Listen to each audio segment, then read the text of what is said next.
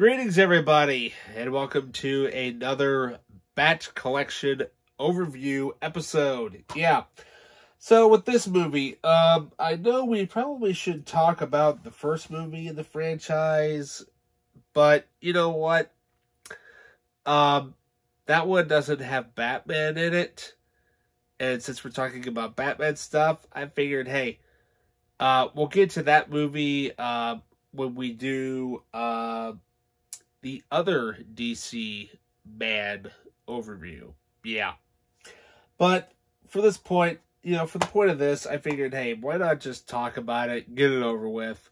I'm, of course, talking about the second film in what was supposed to be the beginning of the DC movie universe, whatever you want to call it. I'm, of course, talking about Batman vs. Superman, Dawn of Justice, Ultimate Edition. We're going to talk about this today on the Media Files.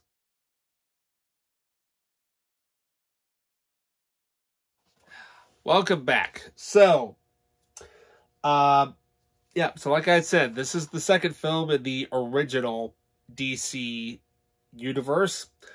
Batman vs. Superman, Dawn of Justice. So, this movie came out in 2016, and this is the sequel to Man of Steel, which was the Superman reboot that was produced by Christopher Nolan, but was directed by Zack Snyder. We will discuss that movie later. Talk about Batman here. So, Batman vs. Superman. So, when they had made this announcement at Comic-Con, I believe it was Comic-Con 2014, all they did was play, like, this loud drum, cue music, trailer music with the Superman logo pops up, and then behind it unfolds bat wings. The crowd goes nuts. You got Batman returning. You got, along with Superman, everybody thought they were going to do World's Finest as the story. Not really. But what we did get, though, is probably, in my opinion, one of the greatest, roles, probably one of the greatest versions of Batman we'll probably ever see. And I know people bash the fact that Batman's played by Ben Affleck. But you know what? I like to think of this version of Batman as like the Arkham, Asylum game, like the Arkham series version of Batman, because the way the fight scenes are in this movie. But, oh man, is this movie, it's so good. I know people bash it left and right, but I tell you what though, Ben Affleck does an amazing job as Batman, and you can tell, certain people listen to certain people.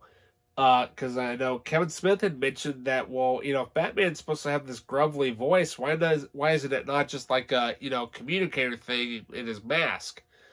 And sure enough, somebody heard that, and they threw that in the movie, and it works. And it basically explains how Batman talks to that grumbly voice. It's like a voice changer, like a voice box, basically. And you can tell, that Ben Affleck beefed up for this role. I mean, he put the time in, he put the work in, and God, I mean, I thought this version of Batman, it's dark. I mean, it's almost Batman Returns dark, but nowhere near as dark as that movie. But it's dark, but it's such a good movie though.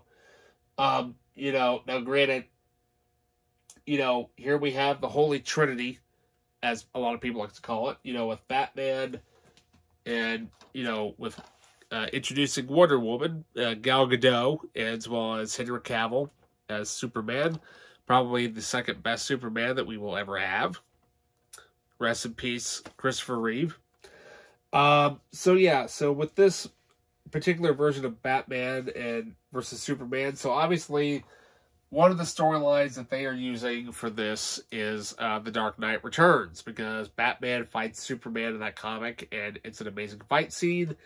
And not only that, if you look at the back here, That literally is the armor plating from the comic. Exactly like the comic, and they did it right.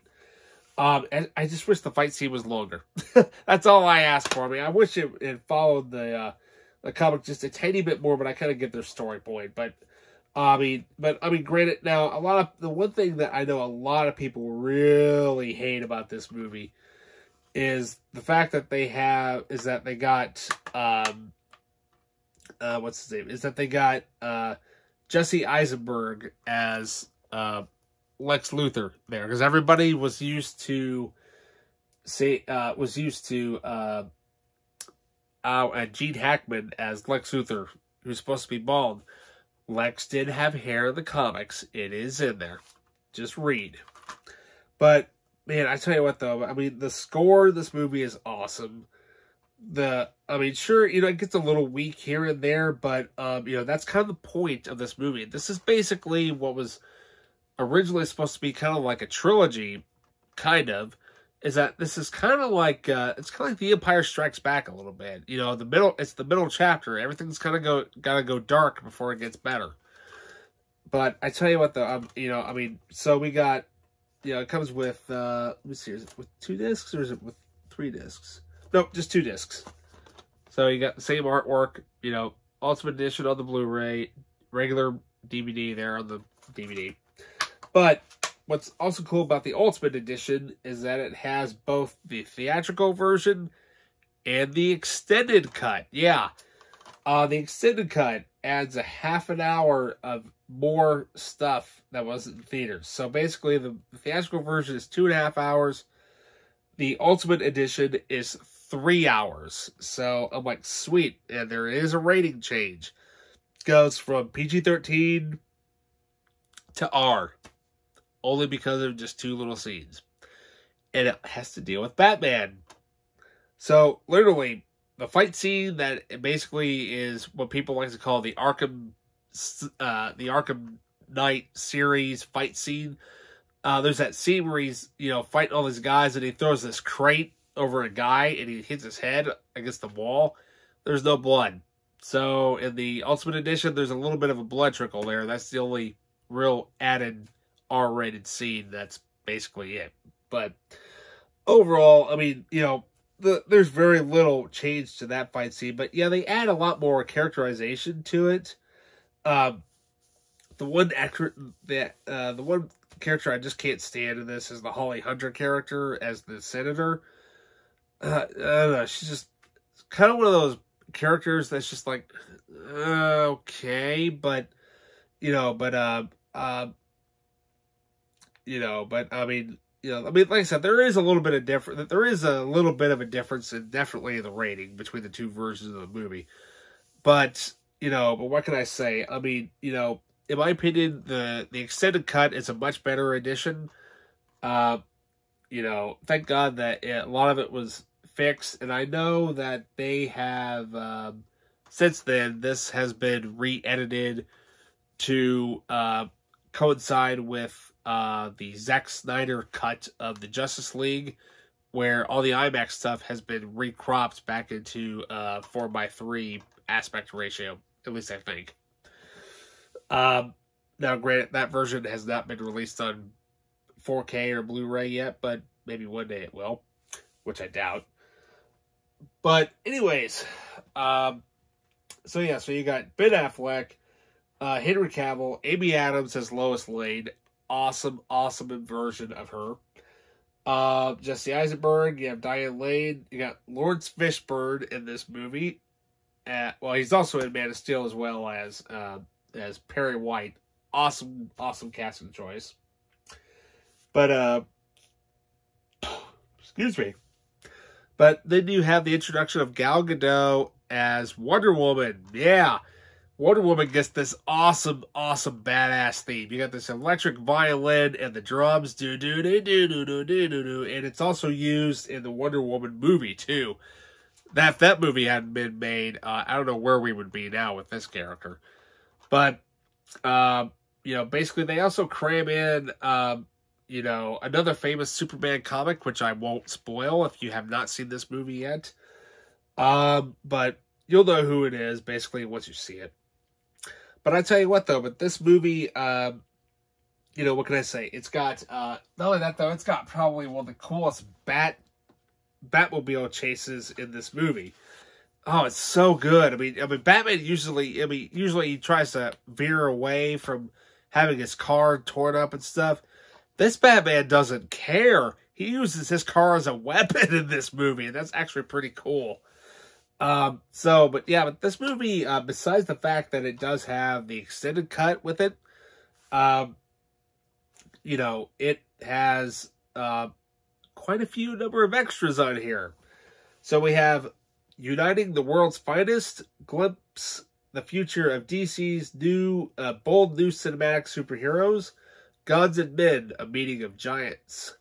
Justice meets vengeance when two icons clash on screen for the first time ever.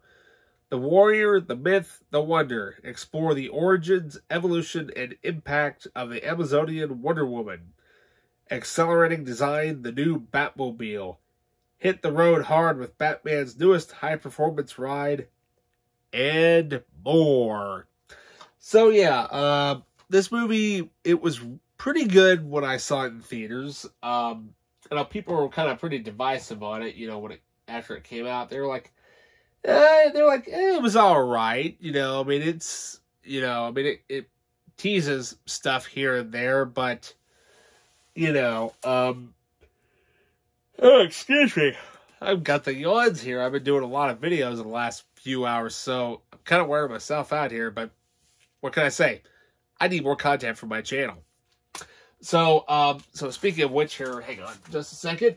So I'm going to also briefly mention this little movie, Suicide Squad. Okay, so the only reason why I am even mentioning this movie right now is because Ben Affleck actually makes a small, tiny cameo role in this movie, and it's pretty freaking cool. So, you know, there we go. I'll do a review on this later. So, yeah, I mean, what can I say? Batman v Superman, Dawn of Justice, you know, really, really good movie for if you don't mind, you know, some of the, you know, lag that's in this movie. But, you know, it's good for what it is. You know, it's a dark movie, and it's supposed to be dark. That's what a lot of people don't seem to understand. It's supposed to be a dark movie. It's literally the Empire Strikes Back of the original DC universe. Enough said. Yeah. So with that, links will be provided down in the description below. Remember to please like and subscribe. Hit that notification bell. Please leave a comment. I will try to come, you know, right back or whatever, whenever I can. And also, if you have any suggestions on any superhero movies that you would like me to review, or any movie in general or TV show, you know, if I have it, I will try to review it. If it's in the tote, I'm sure I can probably find it. Maybe. If I have it. If I don't have it, can't review it. Yeah, so with that, I will see you in the next review. Take care.